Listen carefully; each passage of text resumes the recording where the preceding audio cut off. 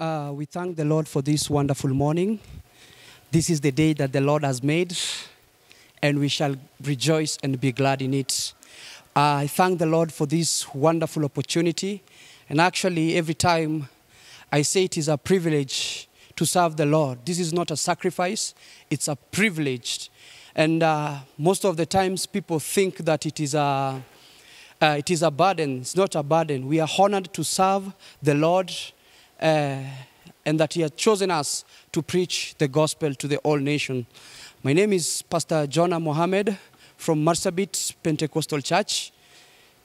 I'm married, blessed with one son, and I thank the Lord for that. Today I want to share about a call for a watchman. A call for a watchman. And we are going to read from the book of Prophet Ezekiel, chapter 2, from verse 1 to 8. And before we do that, I'd just like us to begin with the word of prayer. Let us close our eyes as we go before the Lord. Thank you, Heavenly Father, for this wonderful opportunity that you have given us, O God. It is a privilege to serve you.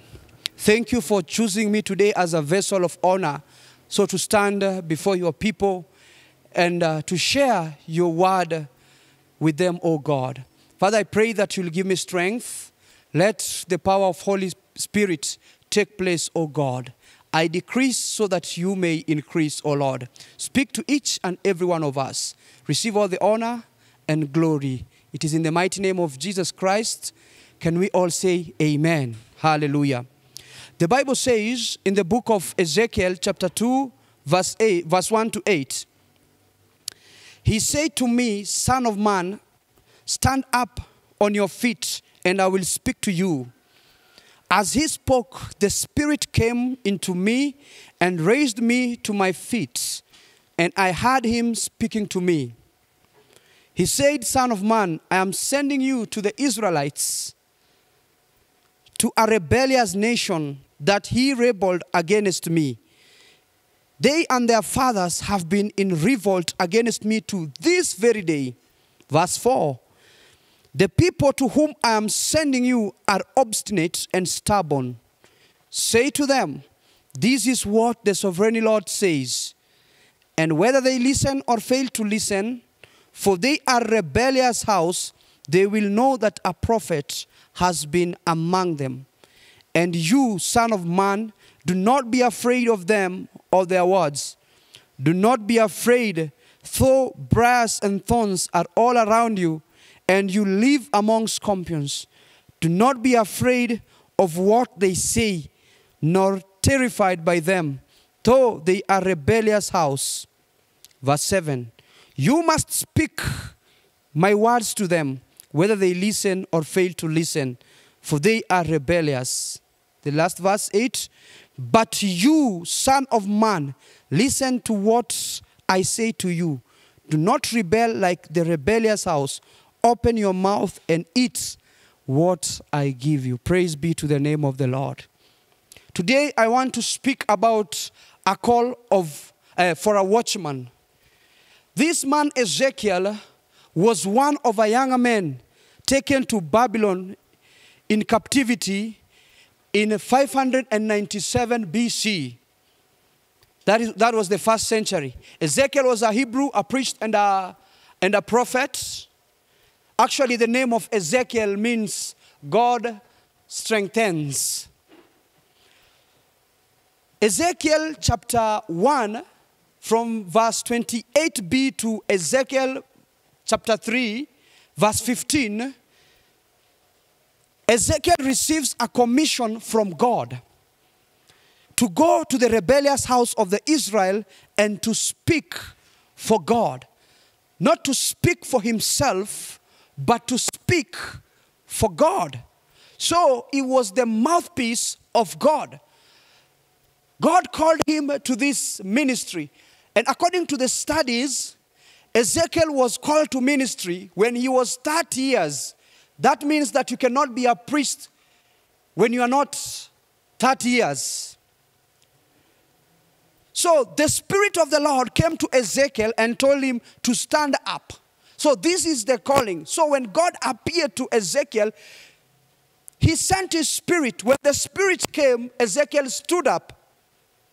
I want to ask you a question before we proceed. When we are talking about calling, call from where? And call to where? Where were you? Where are you? Where are you going? This is a very important question that we should ask ourselves. So Ezekiel was sent to Israelites, to an obstinate nation, to a rebellious people, to people who are very stubborn. And this is the kind of message that Ezekiel was carrying. What was the message? When we read in verse 4, the Lord told Ezekiel, the people to whom I'm sending you are obstinate and stubborn. Say to them, this is what the sovereign Lord says. So the message is what the sovereign Lord says. And we are going to look what is that the Lord is speaking to the children of Israelites, to this rebellious nation, to these people who are very stubborn. Number one, God was warning them in his grace. He knew that these people are rebellious. He knew that these people, they are stubborn and they are obstinate. They are stiff-necked. So, by his grace, he was sending Ezekiel as a prophet to them so that he will warn them, so that he will give them chance to come up again to that relationship, to that intimacy with their God. God still wants the rebels to change. He gave them another chance to live, another chance to have that relationship. So, I want to ask you, will we write them off as hopeless? Why are we stubborn sometimes? So the message was that they need to understand God. Sometimes God is bitter. Sometimes God is sweet. This is something that the Israelites needed to understand. Look what they said. He told them, for they are impudent and stubborn children. I'm sending you to them, and you shall say to them, thus says the Lord God. That was the message. Praise be to the name of the Lord. Sometimes when we go to preach to people, sometimes when we give people message, we don't have to give people our message. We have to give message that is from the Lord. Praise be to the name of the Lord. So, he was sending Ezekiel to strengthen them. We don't want to apply this to ourselves sometimes. It is very difficult to receive such a hard task when God tells you to go and preach the gospel to people who are stubborn, and God is telling you openly that these people are stiff-necked, these people are obstinate, but I'm sending you there, you need to go. It is a very hard choice. Sometimes we don't want to get out of our comfort because we have everything that we need. It is a very hard task for us to leave our comfort zone and to go to a place where God is sending us. So it was a very tough decision for Ezekiel. And God was telling him, do not be like them. Though they are obstinate, though they are rebellious, though these people are stiff-necked, don't be like them. Don't let them to confuse you. Don't mingle with them. Don't let them to mix you up so that you lose your goal. Do not be like them. So what did Ezekiel need to do? He had to eat the scroll that God was giving him. Praise be to the name of the Lord. And it's like God was telling him, prepare to speak the truth. Just as it was written in the book of 1 Peter, from chapter 3, from 10 to 18. So it is very important to consider all these things. So the condition that God gave Ezekiel is whether they listen or not. Whether they listen or not, you need to go. So it is a command that Ezekiel was given by God. Whether these people, they are going to listen to you, whether they are not going to listen to you, you need to go to them. Why? In this manner, they will understand that the prophet is among them. What does a prophet mean? Is the mouthpiece of God, that God is speaking through his prophet. It is found in verse 5. The Bible says in verse 5, and whether they listen or fail to listen, for they are rebellious house, they will know that a prophet has been among them. A prophet is among them. So whether they listen or not is the condition. And God was telling Ezekiel not to fear. What is there to fear? Don't fear what they say. And he associated the Israelites as scorpions, as thorns. Why? Because of the words. Because they used to mock the prophets of God. Because I remember, even in the book of Jeremiah, when Jeremiah was prophesying against Israelites, there were other prophets in the Israel who were prophesying good things while people were living in a doom life. So they were mocking Jeremiah. How can you prophesy against us? Why do you need to prophesy against us? Look at our houses. We have full of food. We have everything that we need. How can you say that the Lord will destroy us and he had blessed us? So it was in a time that the prophets of God were being mocked. So God was telling Ezekiel not to fear what they are going to say. Sometimes God is sending you to a field. You have been mocked and you are being discouraged. Sometimes you can even go spiritually burn out. Let me tell you, do not fear what they are going to say, because God is with you. And what was the command? You must speak. You must speak. It is found in verse 7. You must speak. The Bible says that you must speak my words to them, whether they listen or fail to listen, for they are rebellious. So God knew that these people, they are not going to listen. But let me tell you, just go and preach to them, whether they listen or not, because they already are a rebellious nation. So it is very important.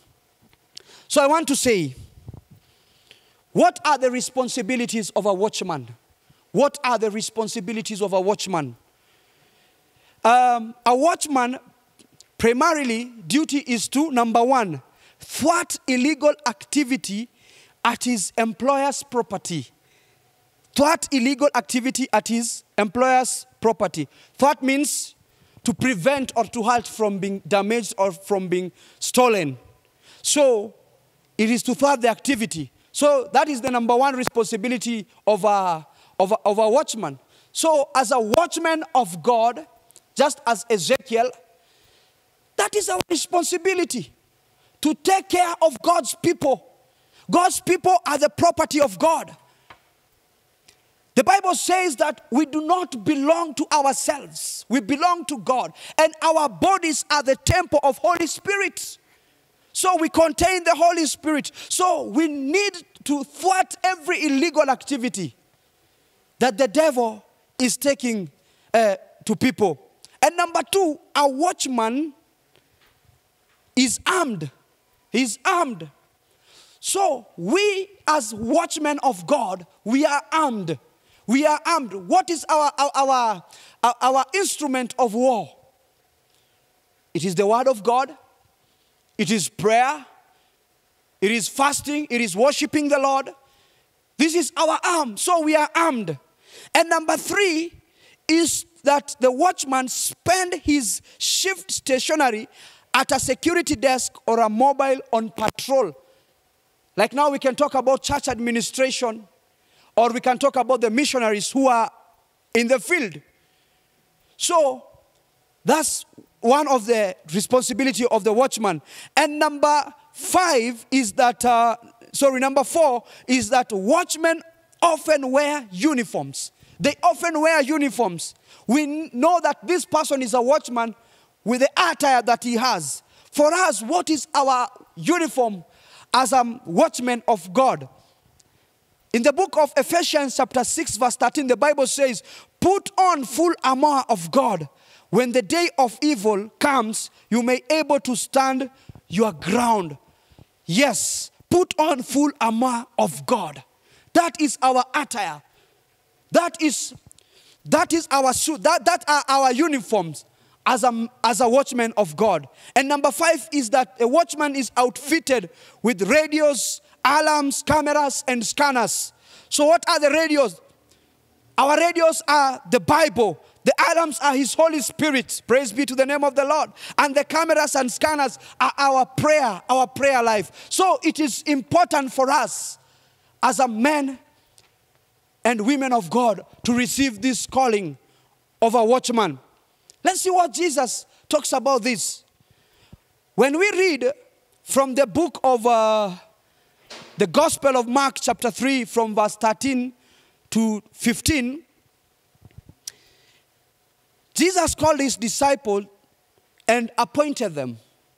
He called them and appointed them. The Bible says in verse 13 that Jesus went up on a mountainside and called to Him those who He wanted, and they came to Him. There are 2 things here to be understood. He called those He wanted, and number 2 is they came to Him. So when He went on the mountainside to pray, He called those whom He wanted, and they listened to His voice, and they came to Him. So when today you are listening to this voice, wherever you are watching from, let me tell you, we need to accept this calling of a watchman. He chose those whom He wanted. The reason why you are here, you are chosen because God wants you to this service. God wants you to this ministry. That's why you are here today. And they came to Him. They left everything they had. When we study the lives of the disciples of Jesus, when Jesus called them, they left everything and they followed Jesus. Praise be to the name of the Lord. This is the time for us.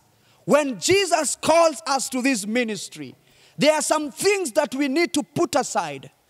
There is a perspective that we need to put aside. There is this attitude that we need to put aside to accept the calling of our Lord. Verse 14 says, He appointed them, designated them as apostles, that they might be with Him, and that He might send them out to preach. Praise be to the name of the Lord. Designated them as apostles, or He gave them assignment.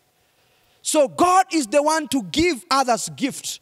The Bible says in Ephesians chapter 4 verse 11, to some He called as apostles, to some pastors, to some evangelists, to some teachers, to some prophets. So He is the one to give gifts. He is the one to give assignments. But as for us, it is to accept the calling as a watchman.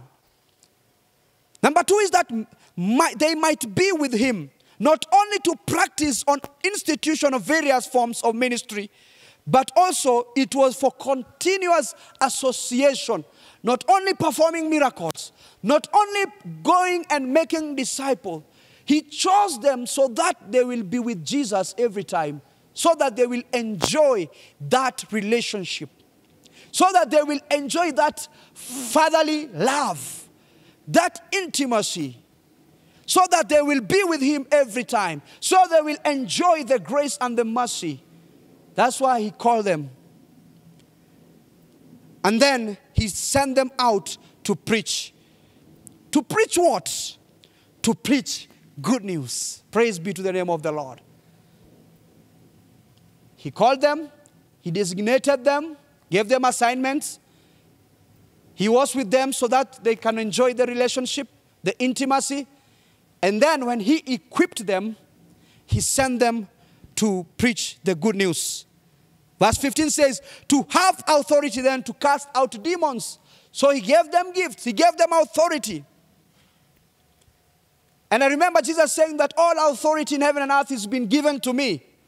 So He gave His disciples the authority to cast out demons. So when we have association with God, we have the authority to even perform miracles and wonders. Praise be to the name of the Lord. So it is important. Sometimes we usually focus on discipleship. We usually focus on mission. But we forget that we need also, as children of God, to have that fatherly relationship with our Father. So it is important for us. Let us focus, children of God. Let us focus on evangelism. Let us hear and submit to the call of being a watchman. I know not everybody who wants to maybe become a watchman. We want to be guarded. We want to be taken care of. But who will take care of others? I remember one time God was saying that in the book of Isaiah, whom shall I send? Whom shall I send? And then Isaiah told God in the book of Isaiah chapter 6, here I am, Lord, send me. I am here, O God. Use me as your vessel. And even today, I know and I can feel that the Holy Spirit is convicting me that there is that same question that God was asking in the times of Isaiah. Whom shall I send? So there is this call for watchmen. God is calling for people. God is looking for that arm, for that person who will become a leg for the service of the Lord. For that person who will become an eye for the service of the Lord. God is looking for such people. Are we listening to the voice of God, children of God? Are we obedient? Are we obstinate like the Israelites? Are we stiff-necked as the Israelites? Are we rebellious to hear the voice of the Lord when God sends his servants to us? Praise be to the name of the Lord. Sometimes we used to talk about the second coming of Christ. And I'm very sure there are some people who have never heard about the first coming of Christ. How can we tell them about the second coming of Christ? And they have not heard the first coming of Christ. So there is a need for missionaries. There are a need for evangelists. There are needs for preachers. One day I was reading a book of Reinhard Bonnke and he was asking, how big is hell? How big is hell? And he said that hell was created not for anyone but for devil and his angels. So our work is to make the hell empty and to make the heaven full. That is the joy of ministry. Praise be to the name of the Lord. And then there is this question that Paul was asking in the book of Romans. I want to conclude with this. The book of Romans chapter 10 from verse 13 to 15. The word of God says, for everyone who calls on the name of the Lord will be saved. How then can they call on the one they have not believed in? And how can they believe in the one whom they have not heard? And how can they hear without someone preaching to them? And how can they preach unless they are sent? As it's written, how beautiful are the feet of those who bring good news. The question is, and how can anyone preach unless they are sent? Praise be to the Lord. So God is calling us today. We are watchmen of God. We have to hear this voice of the Lord as watchmen. You are a watchman. I am a watchman. We are the vessel of honor. Let us pray for this word. Father, we thank you. Thank you for calling us to this ministry, oh God. Sometimes we are very hard. We are very harsh. We are very stiff-necked, oh God. Father, we pray that you will forgive us and you will give us a contrite spirit, oh God. A humble spirit, a spirit that is broken before you, so that we will have ears to listen to your voice and to obey your command. You told us to go and make disciples, oh Lord. There are so many people who have not heard about gospel, oh Lord. I pray that you will rise men and women of God who will stand in the gap. I remember your word that says, oh God, for the field is great, but the laborers are few. Father, I pray that you will rise a generation, oh God. A generation that preach good news to those souls that are lost, oh God. Father, we pray that you'll help us. Open our eyes, open our ears, oh God. Be with us. And always, oh God, send your grace and mercy with us, oh Jesus. We thank you, and it is in the mighty name of Jesus Christ we do pray and believe. Amen, amen, amen. Thank you, and God bless you.